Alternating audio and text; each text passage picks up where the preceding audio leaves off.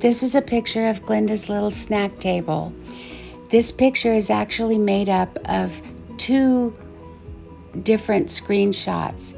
The lighting is different, but you can see the grain matches exactly. Each picture is the same table. One picture is made from this video where Glenda showed off a pancake and sausage breakfast.